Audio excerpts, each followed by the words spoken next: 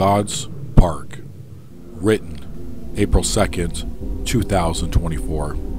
In 2017, while living at my parents' house, I felt there was no other place to collect solitude than the small park that acted as my shield. I sat on a bench one morning and drew inspiration from Psalm 13, where I wrote things in my mind like, "O Lord, where have you gone in the midst of my trouble? I woke up to days of headaches and troubles. Why did you leave me, O Lord, in my fears and joblessness?" Then I finished these thoughts before standing up. I can't hang on because the alcohol is too strong.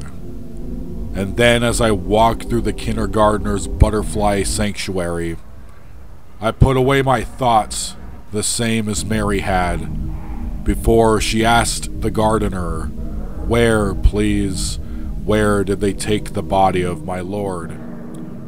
So I put on some song or podcast and let it drain me. Helped me try to forget as I made my exit. I'm thinking to myself, there's got to be an end to this at some point, while inhaling and exhaling hot breaths in the most unbearable summer I've ever lived in. Walking down the streets and looked at the store and the coffee house, counting down the hours until Friday night rolls around and I can drown my worries in Jaeger bombs and Strongbow hard cider.